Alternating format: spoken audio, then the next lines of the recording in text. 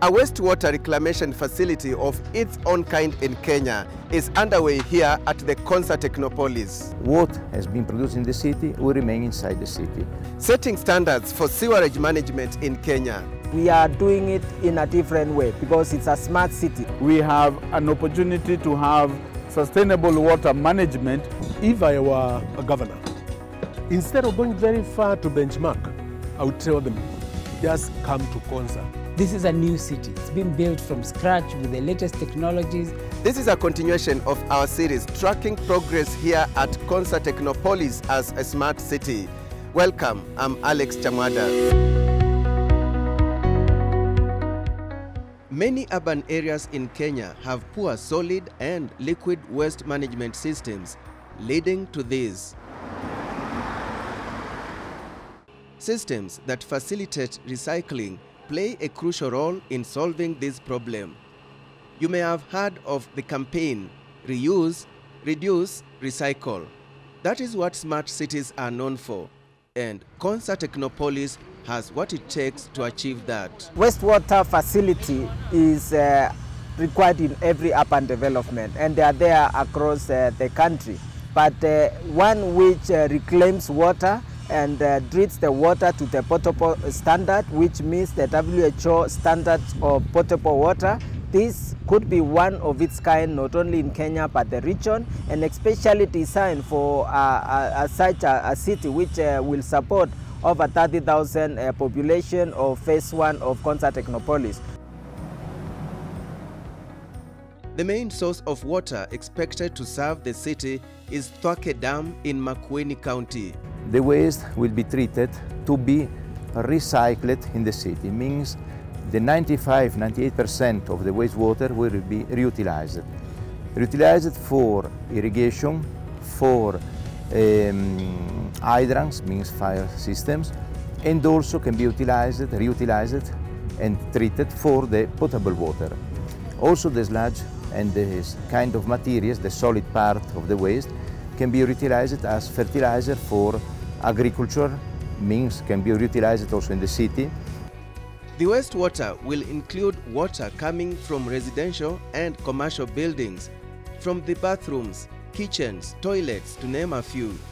As you know, this is going to be very critical. We need even the wastewater treatment facility to support even the construction phase of the city. Water reclamation is a bit technical, but here is the project manager's brief explanation of how it works. We're starting with the biological treatment.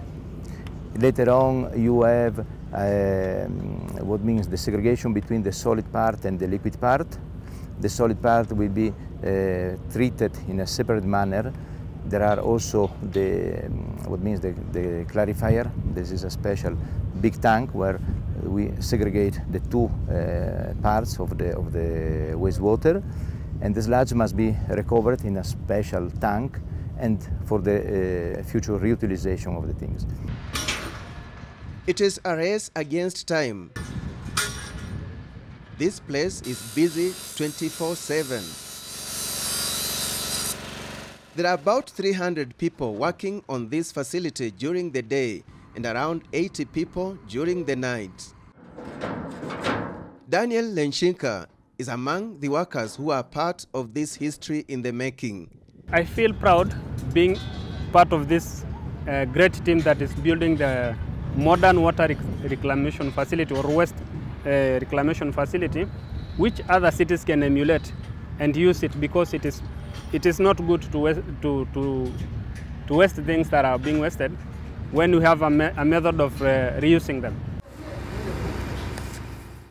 Women too have come out strongly to prove that they are gems in this male-dominated field. In my role as an inspector, I make sure like everything is okay. I go to check the stills, the formworks, the water utilities, the manholes, and everything. Such technologies in urban development go hand in hand with sustainable development goals. Basically, we are saying we have an opportunity to have sustainable water management through the wastewater reuse plant, which is really a very good and innovative effort And we would really encourage many other agencies to adopt this strategy because water is a scarce resource. But also we are saying, as a ministry through Konza, we also want to look at our environment. We have more than 1 million seedlings of trees, and we have a strategy that we will be planting trees every year to also just manage our environmental aspect of it. We live in an environment that is important. We must always protect and work with the environment and ensure that the things that we do that will, leave a country that our future generations will also benefit from. So the wastewater management reclamation is also, one of the ways of ensuring we're managing our environment. And to be able to do that, you need to monitor, you need to manage this water, you need to ensure the quality of the water is good. And so to do this, technology is used. If I were a county government, a governor, instead of going very far to benchmark, I would tell them, just come to Konza to benchmark, see what is being done, because it's not too late. There are cities in the world that have been revitalized and re-engineered through the adoption of smart methods of doing things. Okay, such cities, I can tell you, one is Curitiba in Brazil. Curitiba, 40 years ago, was one of the toughest places to be in Brazil. But some 20 years ago, Curitiba was seen as the best city in a third world country, where things just work. Seoul City in South Korea also applies smart technologies to the preservation of its natural environment. The city's 4 sewerage treatment centers refine and purify wastewater, and remaining sewage waste is used to fuel the urban gas systems and vehicles. Engineer Lucy Wanjiku, a member of the Institute of Engineers of Kenya and an expert in wastewater treatment, looks at the wastewater treatment plant at Konza Technopolis as a perfect example to showcase how the various engineering disciplines interact to provide smart solutions in urban development. In the design of a wastewater treatment, we will involve a civil engineer to convey the sewage and deliver it to the sewage treatment plant. Also, a mechanical engineer comes in to design the pumps and the air compressors needed for the aeration or the pumping. Then the electrical engineers come in to supply the requisite power to run all these components.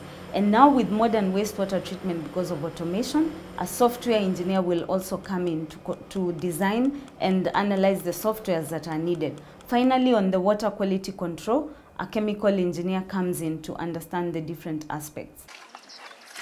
Engineer Wanjiku has made her contribution in bringing modern wastewater management solutions closer home. She runs EcoCycle, an organization that installs wastewater treatment and recycling plants, especially in residential areas. Advantages are many, from saving water to turning homes green. Statistics indicate that water coverage in Kenya has been improving steadily and now stands at 59% according to the latest impact report by the Water Services Regulatory Board. However, access to sanitation facilities is lagging behind. The report indicates that seaward sanitation coverage in the country is 17% only. So that tells you about 80 to 75% have to deal with their sewage on their own, even as the government plans to expand. According to Athi Waterworks Development Agency, that is responsible for the development, maintenance and management of water and sewerage infrastructure in Nairobi and the metropolitan area, improvements in the city's sanitation system will still apply the old model. This is where wastewater is naturally biodegraded in sewerage ponds and discharged back into the environment. With the upcoming development in the city dwellers themselves, or the community, at their own initiative, have started the modern wastewater treatment plant using biodigesters. And that is as far as we can be able to explain that we have been able to embrace the modern ways of wastewater management.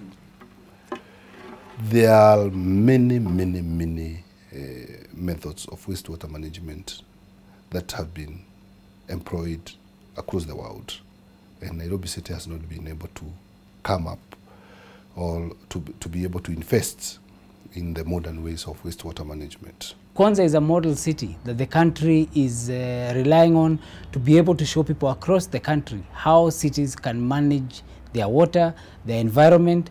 And so, we have actually many tours now happening at Konza for people to come and see how we're building, what is going on, how the infrastructure is being put in place. Members of the National Assembly Committee on ICT, whose chairman is Marakwet West MP William Kisang, visited the Konza Technopolis for a fact-finding mission, and this was their impression of the project. We are very happy with what is going on here at Konza, and we are promising as a committee that we'll continue to appropriate money to Konza so that we realize the dream of those who came up with this concept initially. Their visit followed a similar visit by the Cabinet Secretary for Foreign Affairs and International Trade, Rachel Omamo. We are here to project the innovative potential of our country, to let the world know, and to ensure that those who come with a believable, bankable projects early, and they don't need to go back and think again. They've already heard the story clearly and they're able to move quickly. This is a Vision 2030 project, so it's not one where you can say it will end on this day, because there is what we are doing as government in terms of the horizontal infrastructure, and I believe that with the partners that we have and the contractors, we will be able to meet the deadline. We're trying to do this even before 2022. But we've got also then the different partners and people who are coming to build their own facilities. This is the vertical infrastructure. There's the universities, the hospitals, the accommodation. So all those are also now progressing. Wiper Democratic Movement Party leader Kalonzo Musyoka also visited the project as both local and international leaders continued to express confidence in the project. During his visit, Israeli ambassador to Kenya described Konza Technopolis as an impressive project. Israel is also very much interested in developing smart cities. So I think here we found here today many areas of potential cooperation between Israel and Konza City and this project over here. Israel is known for added value technologies in some fields, which I think could be very useful for the merging of this smart city. We at Konza Technopolis are very keen to really learn a lot from Israel, especially on the innovation ecosystem. Israel is known as a leader in technology and also in the vibrancy of their innovation and the startup ecosystem. In conclusion, the horizontal infrastructure of the Konza Technopolis is currently at 40%.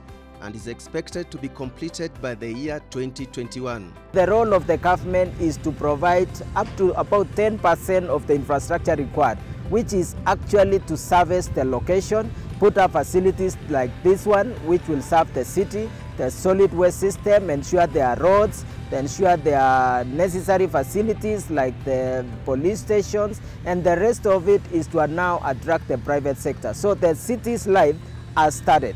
Globally, many new technologies have come up on how to build, how to manage cities and ensure that those cities are smart. Konza is the showcase for our region, for our country, for everyone to see how we can be able to implement this effectively, efficiently, and really improve the quality of lives of Kenyans. And so I would encourage everyone to go to Konza, see this marvel that is now taking off, and be part of it.